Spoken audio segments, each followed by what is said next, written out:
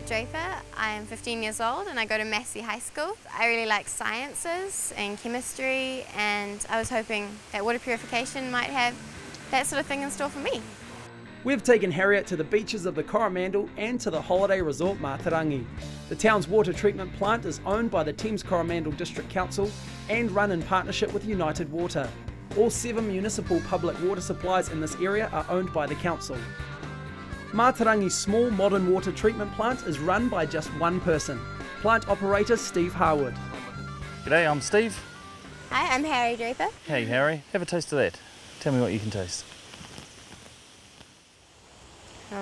Nothing, just water. Just water? Fantastic, because that's what we're trying to make. A lot of people, they turn the tap on, water comes out, they don't really put any thought into how that water actually gets to that tap. It's quite a complex process. We do quite a few calculations and we record a lot of data to make sure we comply with the drinking water standards, because at the end of the day, people's health depends on exactly what we're producing out of these plants. The plant is fully automatic and everything can be managed from this control point. First job of every day is to head out and inspect the main water intake at the river nearby. So this is the Opununui River. This is where we get most of our abstractions. And if you have a look just over the edge here, you see the wedge wire filter, and that's the main intake point.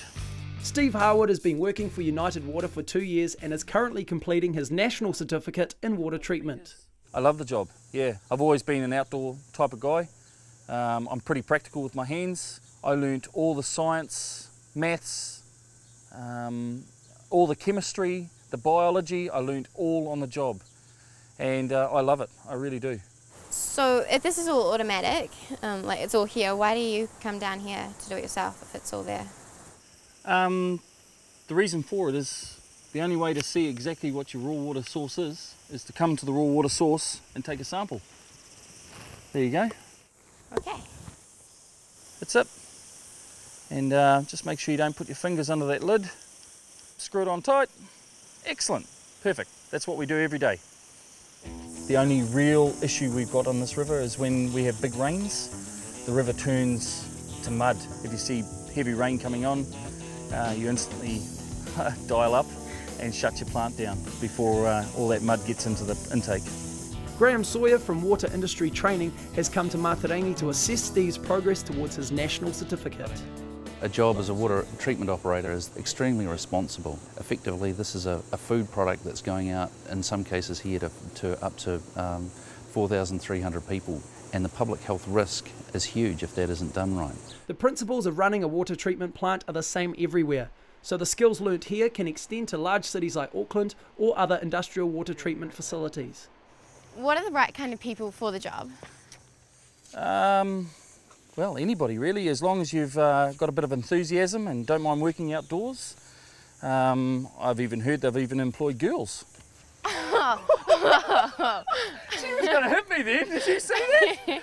Traditionally, it's been a fairly male-based industry, but there's absolutely no reason for that. So we're actively encouraging girls, young women to apply for jobs and get into the industry. It's asking you if you want to calibrate at 7, that's correct, E again.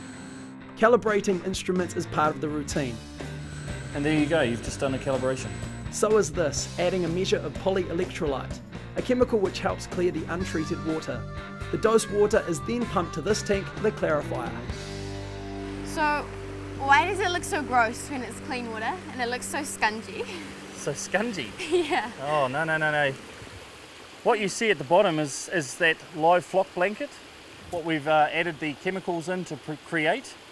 And what it's doing is it's making small particles of dirt join together to make large particles of dirt, and that's what you can see down the bottom there. So as the water comes up through the clarifier, all those small particles of dirt get bigger and bigger and bigger and bigger and stick together, and all you get coming out the top is crystal clean water. This is where you're looking for things that might indicate that you're either overdosing or underdosing the chemicals inside that we were just doing. Your eye just picks up when things are going wrong. And at the moment, that's absolutely stunning. Stunning. Cool. Steve's typical of the passion and commitment you see in water treatment operators. because it is such a challenging and varied role, you see water treatment operators who are incredibly passionate about their jobs. So every hour for 1 minute, it will do a sludge drawdown. It goes out through this pipe here and it goes straight to the wastewater system. The cleaned water is then dosed with chlorine to disinfect it, and the alkalinity is adjusted so any corrosive effect on pipes and taps is minimised. I think Steve explained it really well. I managed to follow all the chemistry stuff and it was really well done. I really liked that. It was good. Steve has to check that the water at the end of the pipe is as good as when it left the plant. Here at Matarangi, the end of the line is the beach with its public loo. Harriet's going to test the FAC or free available chlorine.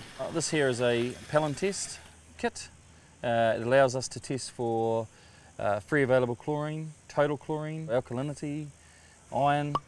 We take a sample, we add a certain tablet depending on what we're actually trying to find out the value of. It changes colour and obviously it gives us a reading at the top here.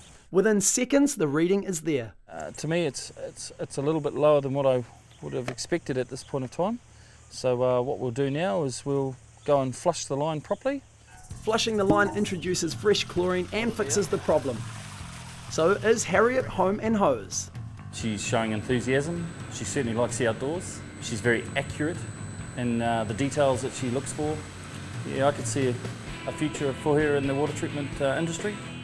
You turn the tap on and it's clean water, you don't think about it, but there's so much process involved in chemicals and yeah, like you can control what happens with the water. It's quite cool. Cheers. Cheers. The Primary Industry Training Organisation offers a national certificate in water treatment and skills are learnt on the job. Anyone with a practical bent and strong initiative can be a water treatment operator. Good results in NCEA maths and science is often enough to secure a place. Water treatment is a very strongly compliance-based industry. The health of New Zealanders depends on it. The water industry is short of skilled operators, so employers welcome job applications. This represents a great chance for all sorts of people to train for a new career.